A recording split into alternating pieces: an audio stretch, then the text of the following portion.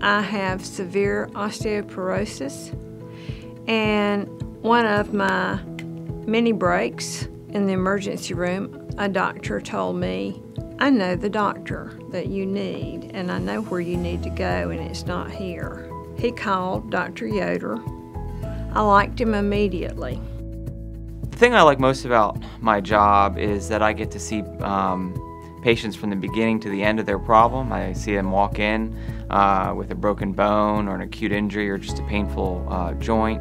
I get to help them figure out the best thing for their treatment, all the way up through the last visit when they're getting back to their activity, whether it be sports or just walking around the block.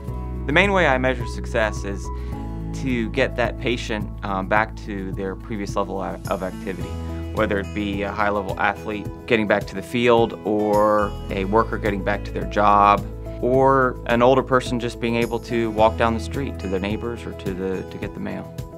So I mean, it's like having a really best friend. I trust him completely. That's the main thing. I like OrthoCarolina. I like the people here. I never feel uptight about coming.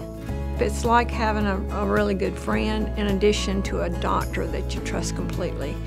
And those two things don't often mesh, but they should. So that's how I feel about him.